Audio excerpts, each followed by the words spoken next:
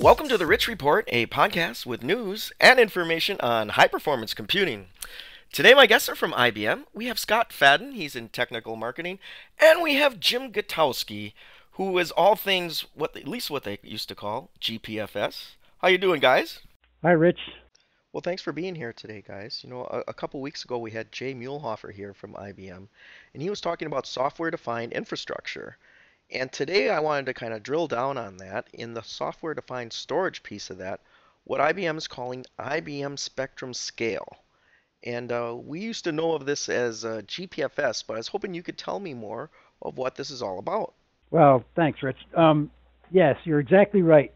Spectrum Scale is the new name for GPFS, which is the General Parallel File System, which is software from IBM that's been around about 15 years, used in thousands of customers, and has its roots in, as you stated, HPC, right, high performance computing. We've expanded its capabilities and also taken it into new markets, primarily being pulled into big data and analytics, which are very much like HPC, as you know. And we renamed it Spectrum Scale as part of IBM's introduction of software-defined storage, right? It's a new category that's emerged in the last few years. And we have a family of products called IBM Spectrum Storage that does, data management, virtualization, backup, archive, lots of capabilities across this family in software that runs on a variety of hardware. So as part of that, we've renamed Spectrum Scale and added new capabilities to the product in this new software-defined storage area. So, Jim, one of the things I found interesting about the announcement was the idea that the Spectrum Scale software could run on other vendors' hardware. That's correct. Yeah, it's long been available as software that runs on a variety of hardware. Runs on IBM, of course, but it also runs basically on any x86 platform, runs on AIX, Linux, Windows, and uses virtually any storage device to store your data. So it's truly hardware independent.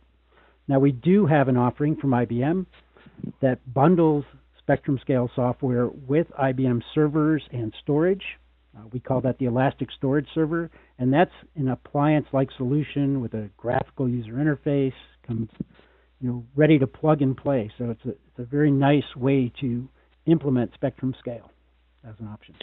So, Jim, what's driving this? Why is IBM broadening this storage offering?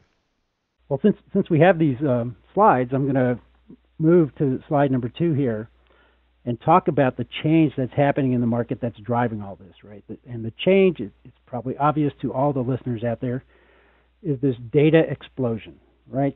Many of you, people term it, in one case, the Internet of Things. So lots of smart devices out there providing much more data that we want to take advantage of and analyze and act on. And we're seeing it, not just in the Internet of Things, but also in applications like Facebook, Twitter, all of these mobile and social applications that are generating mountains and mountains of unstructured data, voice data, video data, text data. How do I handle all of that data as I try and take advantage of it as a company, moving into this new era? And as we look at this chart, you see a couple of things I'll point out briefly. In the middle, data economics, right? So this massive amount of data is coming, as it says here, 670% more data that storage administrators have to deal with, but their budgets aren't growing to accommodate it. So I've got to be smarter about how I manage all this data. And some of the things that we're seeing on the right are things like software-defined storage that let you put more intelligence in the software and use commodity hardware device to store the data. We're also seeing the emergence of flash, right? So flash is becoming much more cost-effective and providing some tremendous performance benefits and driving down the cost of ownership. So as we help customers take advantage of these technologies, we're adapting our software to do so. So a question for you, Scott. Does business really need a parallel file system? Does it really need that kind of data rates to get the job done? Yeah, it really does, Rich. And that's one of the things where we've been very successful over the last number of years is that there's a lot of workloads. And Jim mentioned analytics.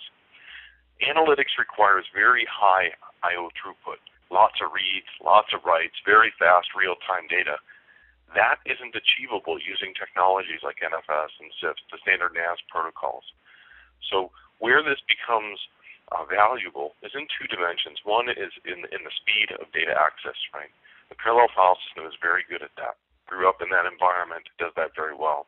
The other thing is just the raw capacity. In a spectrum scale file system, we have file systems of 20 petabytes and larger. These are new scales that NAS appliances don't get close to, right? So these are the dimensions that have really been driving this technology. Okay, so you've brought this HPC technology to business markets.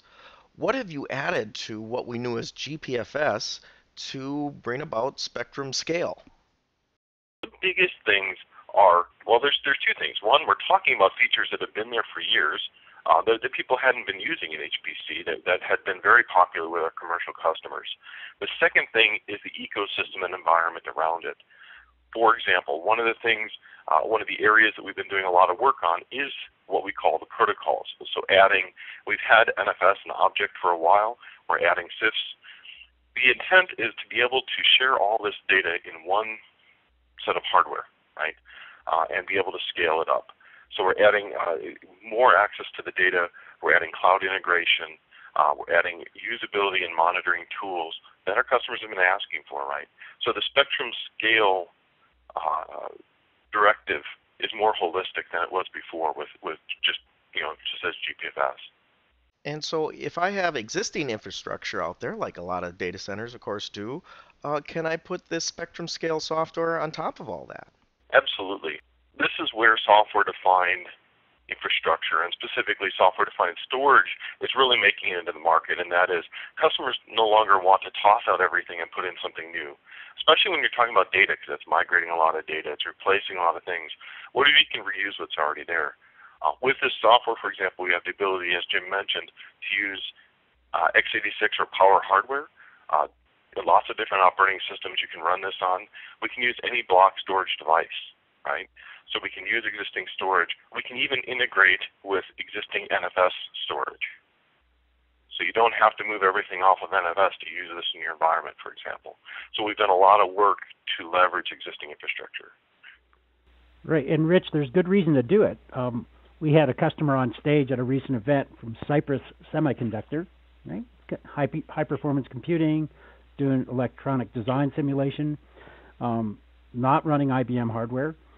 They tried Gluster to replace their NFS file system to get some better performance. That didn't work very well. So they installed Spectrum Scale on their existing hardware and got a 10x performance improvement running on the same hardware, taking advantage of the parallel capabilities that we deliver for these type applications. So absolutely, we run on other hardware. Well, great. Well, Scott, I wanted to ask you about this globe you have in the diagram there, the idea of off-premise storage, and how does that scenario work? Well, there's a number of different things we're doing in the area to be able to move data off-premise. So today, for example, we have the concept of storage tiering, right? So you can store between different, or move data transparently between different types of direct access storage devices, things like spinning disks or flash. We can move it to tape, and tape can be on-site or off-site. This can be on-site or off-site. We're taking that to the next dimension we already have with a technology we call active file management, which allows us to put copies of data in other locations asynchronously across sites. Where we're moving with this is to be able to take that off-site capability and put it into any standard cloud infrastructure, whether that be an IBM cloud or Amazon or something else. We'll be able to migrate that data into and out of the cloud transparently for the user. This will allow people to leverage cloud economics without having to redo their applications or their internal infrastructure. Well, Scott, of course, we live in a world with a lot of technology sprouting up, new companies with new flash technologies and all this other stuff. But it seems to me that within the enterprise, where data is their crown jewels, that it has to be there forever. I mean, this would seem to be the space where IBM is really going to play well. Well, that's exactly the environment where we do well. We have customers who've been running this for over 10 years that have never had to throw out everything and put in new stuff, right? They've migrated new hardware in and things over time, and the data moves on the background, that sort of thing. The other things were, what I just talked about was a lot of the effort to put integration with other things, existing NFS servers with clouds. Our intent is to be able to live in an existing environment and be able to migrate technologies over time without having to redo move all your data, throw it out, or redo all your data infrastructure. So Scott, I wanted to ask you about the software-defined piece of this and this idea of a single namespace. I mean, is the world moving towards, all object storage? Is this inevitable? Every new technology is inevitable, right? We would all like to say that everything will be on object in X amount of years. We don't know that, right? But we support object today for that reason. We know people have needs for object. We know its economics. We know the benefits. But what we're seeing right now in the industry is not everything's there, right? Not everything works off of object storage. So, yes, object is responsible for lots of petabytes of data. There's absolutely no doubt there. Does it do everything, or will it do everything? I don't know. Well, great. So, Jim, any closing thoughts for folks that might be out there looking at Spectrum Scale? Yeah, thanks, Rich. Let me just, again, touch on some of the key things that we've talked about. You mentioned the global namespace. I mean, certainly that's important as you move data among multiple sites or around the world, or archive it off. It should be nice to see that data wherever it is. We enable that with Spectrum Scale. Scott mentioned this policy-based tiering capability.